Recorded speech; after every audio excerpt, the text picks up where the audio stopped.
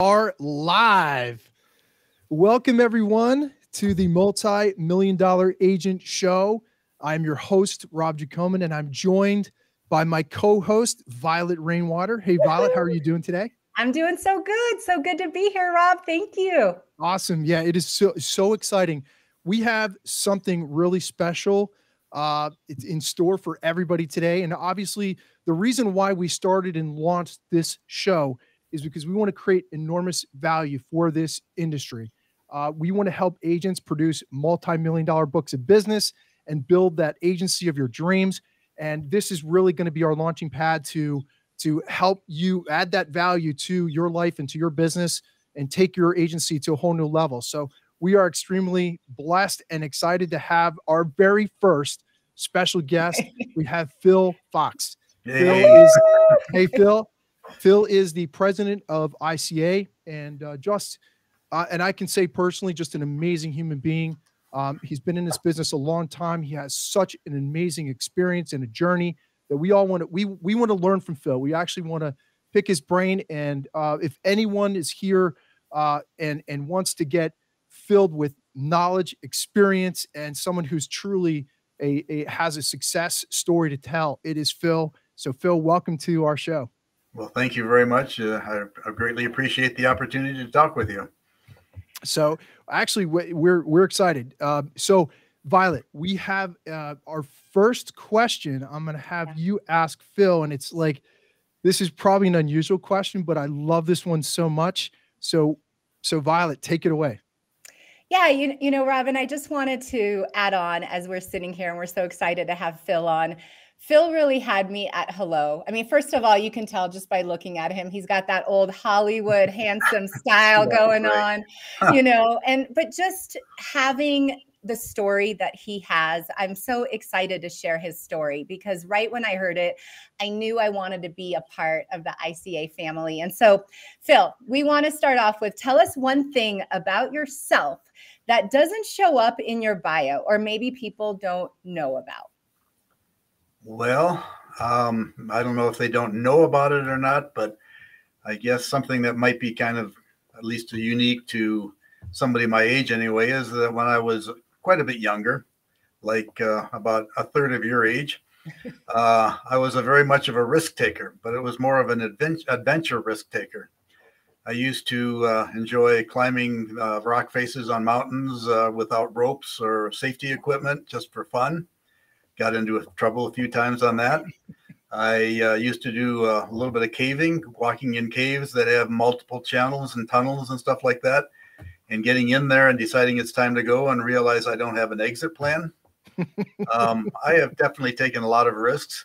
I probably had more fun putting together motorbikes when I was a kid, and this goes back to the 1960s, and even before, where I would take an old bicycle and put a 4 or 5 horsepower motor on it and connect it to the front wheel and then start driving around at 40, 50, 60 miles an hour on that thing, and then trying to get somebody else to buy it from me. So yeah, I'm a risk taker, but not to the point where I didn't make it this far in life, that's for sure. Well, I know you're a risk taker. I mean, you being in the insurance industry, a lot of companies in this space are quite behind, especially with technology, those kind of advancements. And you just taking a risk on Rob and I, we came with all these, you know, crazy ideas that nobody's doing in this space. And you are a visionary and you took a risk on us. So I know that you are a risk taker, but that's what got you to this point where you are today. You have to take risk in order to grow a business. So I love that. Yeah, well, taking risks is, they've changed over the years. I don't jump on fast vehicles or take adventure trips as much as I used to, but every day that I'm working with our company here and with our member agents and other things, I am not only taking a risk for myself, I am also taking on a little bit of the responsibility for the risk of others. And with that, I just want to make sure that when we do take on that risk, that it is in the best interest of all parties. So risk taking is fun to do, but there are some consequences if you don't do it right. That's true. That's true. Absolutely. Well, that's actually a great transition, Phil, because one of the questions that I had on my mind, and this is something that is so near and dear to my heart. I love stories. I love stories of success. I love to hear how someone started from nothing and built an amazing company, an amazing business based on a vision. And you certainly have done that in your life and in your career. So with that being said, I think it'd be great for people to hear, like, Phil, how did you start off? And like tell us a little bit about your journey and where you started from and how you got to where you are today. I have a lot of history. This could take a while. Uh, You well, can give us the bridge version if you want. okay. I started working in my professional careers back in 1970 as a manager for J.C. Penney in the stores and stuff like that. And it took me about 7 years to realize that the corporate life is not for somebody that doesn't want to listen to other people and be able to be successful. And even though I was very successful in that career, I did make some not enemies, but at least people that didn't really appreciate the things that I was trying to do. So I decided to go off on my own. I was living in Duluth, Minnesota at the time, and it was about 25 degrees below zero. And we moved to Colorado, where the temperature at the time, this is in January, was about 65 degrees. So we just that alone was a successful move. But the only job I could find out here was to be a commercial insurance agent for a local independent agency. And with no experience whatsoever, I was able to muster my way through the insurance exam successfully, but I did study very hard for it. Had not a clue as to what that all stuff meant, but did associate with this other agency. They gave me an opportunity to be able to make as much money as I want. They knew I was fresh into the business, and so what they did is they offered me a position, commercial lines insurance agent, for a year, and they were going to give me 100% of the commission to see how well I would do. I said, great, I will do that. So we started off, and I didn't know anything about the business. So they had these giant books, these commercial lines books that were about 1,000 pages or 1,500 pages long, two of them. And I read through those books to learn about commercial insurance. I also went through those books to learn how to rate insurance policies, because at that time, all computations were manual, and the underwriters were the ones that had to calculate those things. So I taught myself how to rate policies. Wow. And it took me a while to get through those books and understand what was going on, but I did. And it took me probably about 3 months to do that. Then I went out and I started trying to sell. And the good news was that I was able to go out and meet people just by walking in their doors. And they would ask me to quote a policy, but it was never next month. It was never 3 weeks from now. It was usually, can you do it by the next day? And so fortunately, I had done all of this training on how to rate policies. So I actually was at the time being able to rate policies, apply credits, and talk to underwriters and get approvals without having to use the mail, which took at that point in time a very lengthy period of time to get those quotes back. So I was able to sell a few policies in the very beginning. And I think I got my first commission check. I started actually at the end of December of 1978, and it was May 24th when I got my first check for about $524. Wow. I had left a very lucrative career with J.C. Penney, and so that was a far cry from what I needed. By the end of the year, I had made almost twice as much money, maybe 4 times as much money than I did at J.C. Penney.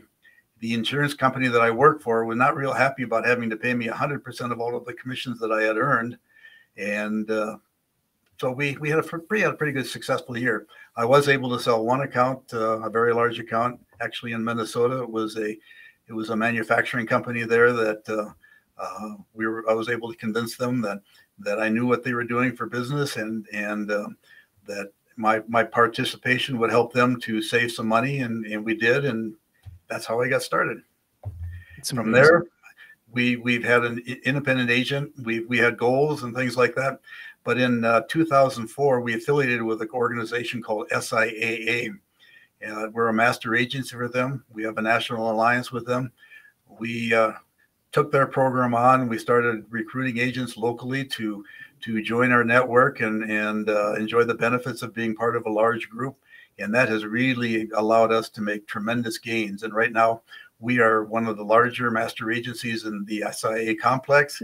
Yay. And we are doing very, very well. We've been able to put together some fantastic programs to help our agents to achieve the success they need. And so we're looking forward to continued growth throughout the years. That's awesome. That is like that's like a dream come true for, I mean, I think for a lot of people that get in this industry. Phil, you were able to pretty much double or quadruple your income that you used to make in a very short period of time. Yeah. And you know what? It's like everyone might be thinking right now, like that's old school way of selling, but that's not really true. That's what I know about you is it's all about relationships and nurturing those relationships and just being able to be honest and ethical and just tell a story and like just really work hard for people. Right. And would you say that that's probably like the most simple way to look at the formula for success? And I know that's been for myself and Violet. I know you're like that. Really, isn't this industry about building relationships and nurturing those relationships? It is. Success is infectious. But the thing is that an individual can't be successful without the participation of other people in that. And so what you need to do is you don't work for your success in the business. You don't work for your achievements. You work for other people's achievements. You make them successful. You allow them to benefit from their association with you. Other people's successes create my success. And that's the only way that you're able to move forward and get ahead in the world is that, you know, the other people have to help you get there, and you have to help them to allow them to get there. I believe that Dr. Abraham Maslow called that transcendence. It was at the top of the pyramid after self-actualization. Transcendence is getting other people to their success was, you know, really the peak of the triangle. That's a beautiful story. Thank you. That actually brings me to my next question, Phil. If you could share one thing that really shaped your philosophy about business, life, and success, what would it be? There are a lot of things that have shaped me, most of them positive. But probably the most significant thing was, I guess, part of my heritage. My father was when he was a young boy. He lived a relatively modest life. In fact, this goes back to the turn of the century, the last century. He was really living a pioneer life, a very modest life. His father was a guy that delivered coal by horse and carriage to various households so that during the wintertime in northern Minnesota, people could keep their homes warm. But he was telling me that you know, he lived in an area, a time when things were modest. They hunted for their own food. My dad spent all summer long cutting firewood for the winter, and he spent all winter cutting ice for the summer for the ice box. He wore blue jean coveralls every day, 6 days a week, all through his entire growing up years, all the way through high school. And that was the only clothes that he had on. He had a Sunday clothes, but it was a coverall blue jeans. When he left home, he made the conscious decision that he would never own another pair of blue jeans again, because that to him was an equation equated to his modest beginning in life, his very humble beginning in life. So he never put on another pair of blue jeans. Wow. But yet that individual went on from there. He went to college, not because he wanted to. He wanted to go to trade school, but at that particular point in time, colleges were about a third the cost of trade schools, and he was able to get through that. And so he went to college for 2 years in Virginia, Minnesota, which is very far north. And then he went down to the University of Minnesota for the next 2 years, started working for the manufacturing company. And by the time his career ended, he was the CEO of a Fortune 500 company. Wow. Oh my gosh. And I asked him, I said, well, how did you get to this point? And he said, well, I didn't get here on my own benefits and my own abilities. I got here on everybody else's ability. My job has been always to make other people as successful as they can possibly be, knowing that they would come back and help me be successful as I went on. And that's what I've done with our organization as well. I know that everybody is always pushing to do more business, to do more sales, to grow their business, to be able to enjoy life and all this kind of stuff. My focus in life has really been emphasized by helping other people make their success. And that applies to some of our member agents out there. It applies to our own producers, but it also applies to our own staff here. I've given a number of people the opportunity here to show what they can do. And a lot of people have never had the opportunity to really get out there and do something that they really wanted to do and have somebody that would support them doing it. I have some of the most fantastic staff right now that have put together some programs that assist our member agencies out there at a phenomenal rate. We have put together an education program out there that we just launched on a national scale that has been successful in the benefits for our agents out there and being able to write more business. I have a marketing department out there that allows our agents to do more than just whatever they could possibly do, either digitally or print wise or anything else. It is just amazing the people that I have here that have really helped other people, and those folks in turn have helped me become successful as what I'm doing right now. That's awesome. That's the first thing I realized when I started meeting the team is how much everybody loved Phil. I mean, you don't really see a lot of that. You know, what the story that you just shared. Okay, they never tell me either, so I understand. But you're so easy to love. And it's because your heart is so pure. You know, one of the things that I see in this industry is more and more companies are going more in the direction of transferring any kind of service issues, you know, anytime a client calls in and they have any question, straight to the service department. And where you and I really connected on that, I don't buy into that at all. I think the beauty of an insurance book of business is the relationships that are built, you know, and so you lead by example. And so that's why so many people love working for you. You have people that have worked for you, 30, 40 years, maybe not 40, but 20, 30 years. And it's because you're one of a kind, Phil. Like, I have been in this space for a long time. I've never met another Phil Fox. And so I'm so grateful to be a part of your team. Would you explain that to my granddaughters, please? Well, they're teenagers, so. Yes, they're teenagers. Well, I will say, Phil, you've been an inspiration to me, and I've been in this business a long time, and as a commercial producer, and you know, I've always wanted to, you know, seek out individuals like you. Like, you are truly a mentor to people like myself who want to achieve that next level, who want to be successful in this business, and want to learn from you. And this has been nothing but a learning experience for me, and just kind of like, you know, having that time with you is precious, because then I get a chance to really pick your brain and say, like, how do I get to this next level in my life and in my business? And in the spirit of the show, this is the multi-million-dollar agent show. And so in the spirit of that show, the next transition, you know, the question I have in my mind, Phil, is if there was a young producer or an established agent right now listening to our live stream, what one piece of advice would you give them to start on the path of truly building a multi-million-dollar agency? Like, what does it really take in today's modern workplace to take that next level? And is it something specific, or is it like something general? Like, you share with us what the one thing in your mind that stands out the most that can help elevate somebody to work towards that level.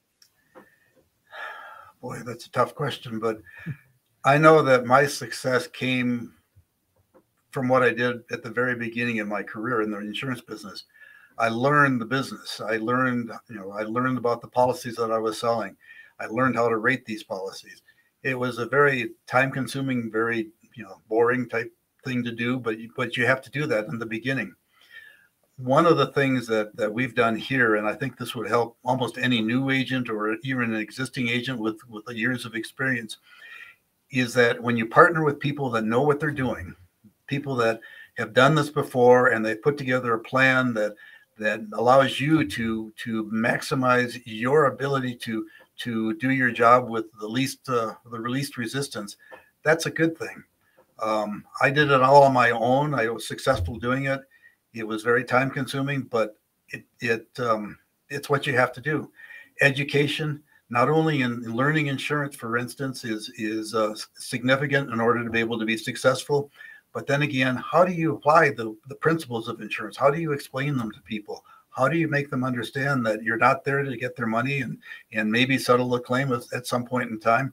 You're there to put together a package that will make sure that they're covered when times are in need, but yet economically beneficial for them. You're trying to make them successful. You're trying to allow them to optimize their income. So you're always trying to look out for the customer's best interest. But it takes knowledge and education and things like that.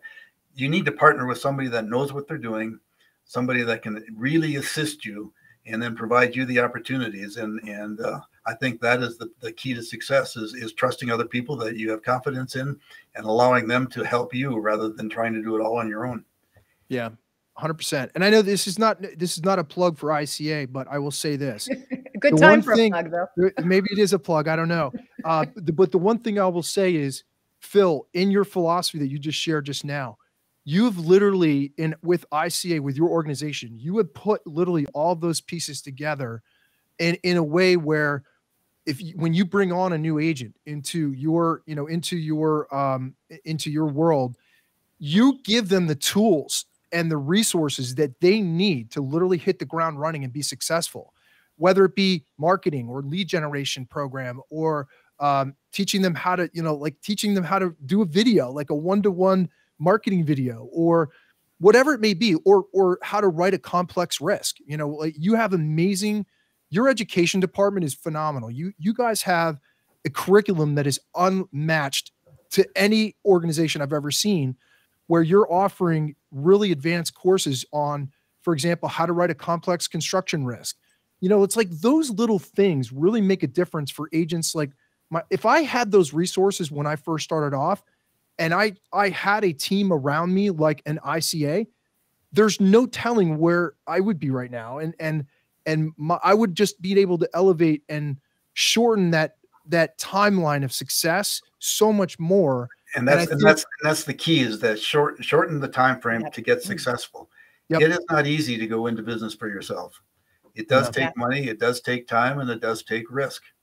You have to be a little bit of a risk taker, if not a lot, and you have to have the tools to be able to do it. But if you have to get those tools on your own, it is going to take time, and it's going to take your time away from being successful. So our job here, and what we've done, is to try to put all of the stuff together in one package, make it available at whatever rate that anybody wants to absorb it, and then use those tools to increase their business going forward. Yeah. And it's not just being alone. It's not just about being an independent. My background, I come from the captive world where there was a lot of people, but nobody provided the support that ICA offers. That's the biggest missing piece in the insurance space. I talk to independents, I talk to captives. They just don't have the support that we are bringing. And that support, that education, that knowledge, that's everything, especially in this new workplace. It's all about efficiency. And so if you're not providing those tools for your agents the way that we are, they're leaving hundreds of thousands on the table. So Phil, we got one last question for you. And for this one, I actually want you to close your eyes for a moment. So close your eyes. And I just want you to imagine that you're at the end of your career and you're standing on top of the mountain and you're looking back, reflecting on your life, your career, your family, your relationships. What is Phil's legacy? What do you want people to remember you for? Well, that's the question they always ask movie stars and politicians. And Phil Fox. And now me. But, obviously, I'd like my family to have an idea that I was out there looking out for their best interests and their success and their enjoyment and fulfillment in their lives. But looking back from a professional point of view, I really don't have a legacy. I don't really care if people don't remember me tomorrow. All I care about is that they're successful today. They're the ones that got that success. I didn't do anything for them. They did it on their own. I just provided a few tools. So to be remembered for something that is just commonplace, everyday stuff, that's fine. I can just go away and not have to worry because it's not important to me. I've made my success. I've had my enjoyment. I know what I've done, and that's all it takes. Well, I know you've already opened so many doors for so many people, including myself. And so I'm so grateful. And thank you so much for this. I know that oftentimes when I ask you to share your story, you're like, it's not about me, but it really is, because you were the visionary behind all of this. And we are changing lives. We are disrupting the industry, and we are offering what no other master agency is offering. And it is an honor to be a part of your team. Thank you very much. I greatly appreciate your comments.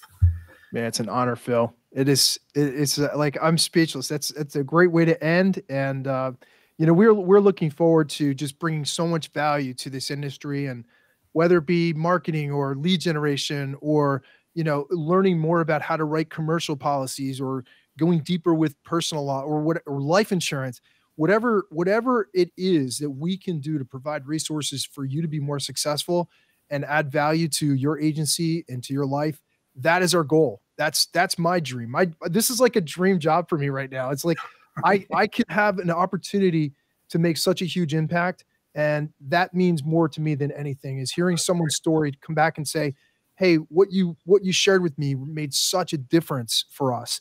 And I never get you know, it never gets old hearing that. Well, I appreciate it greatly. But we are working on some new things right now. We're looking at new programs, new technologies. We want to stay ahead of the game. You need to stay ahead of the game. Things are going to change tomorrow. We have to be ready for that. And I never really look in the past at the accomplishments that we've made. I only look forward to the opportunities in the future. So, well said. Those are the most important things. Well said, Phil. Thank you. Well, thank you. I appreciate it very much.